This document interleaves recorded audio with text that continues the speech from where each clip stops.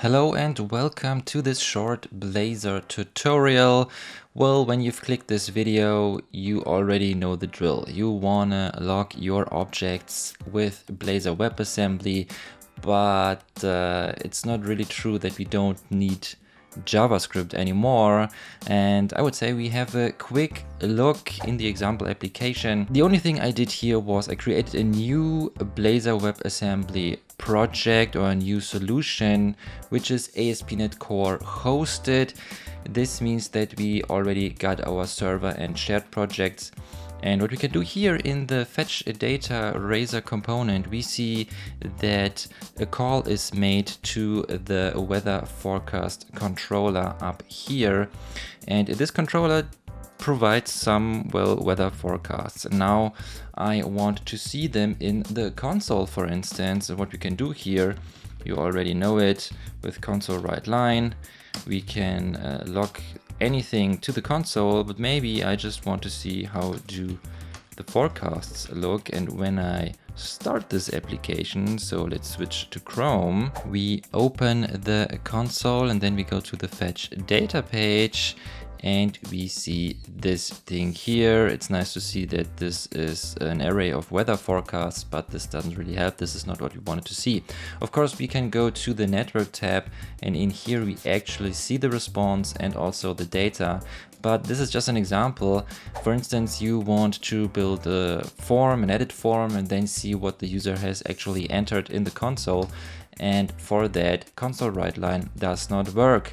And as I already said, well, the dream is that we don't need JavaScript anymore with Blazor WebAssembly, but that's not totally true. So what we need, and that's actually a really quick fix, is we inject the JS runtime. So let's do that.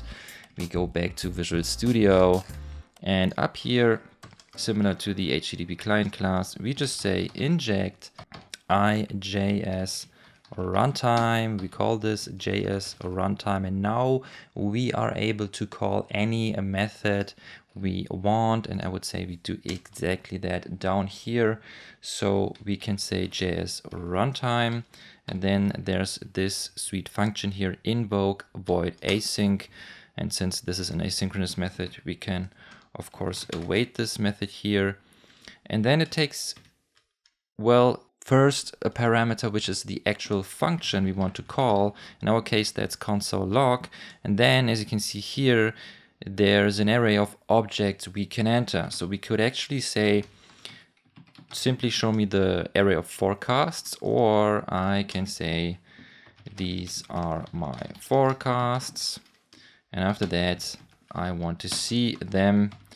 And when I save this and the app has been rebuilt, we see it already, but just to show you, we reload the app again.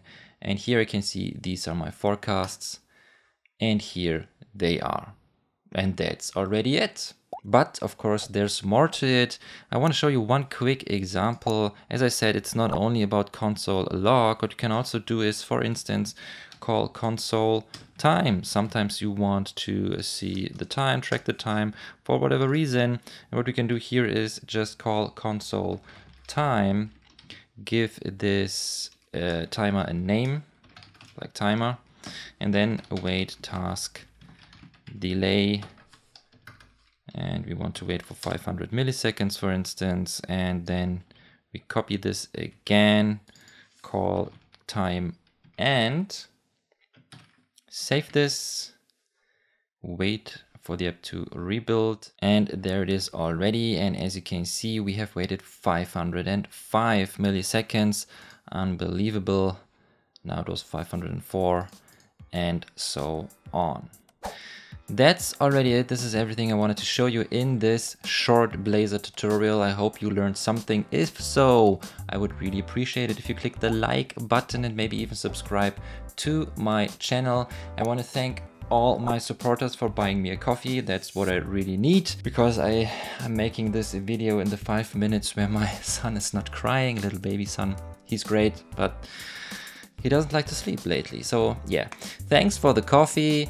Thank you for subscribing. Maybe you want to subscribe to my newsletter as well, so you will be the first to know of new videos, new online courses I make. And if you want to dive deeper into Blazor WebAssembly already, maybe you want to have a look into the Blazor WebAssembly Full Stack Bootcamp. There's a 2-hour preview available on YouTube and a link in the video description below. We are building an online browser game, a classic online browser game where we build fighters like mages, archers, and so on, and they can fight against each other, and users can climb the leaderboard and so on. Lots of great stuff. But apart from that, I would appreciate it if you have any suggestions, because this is a new series, or I would say a new category of videos I want to make.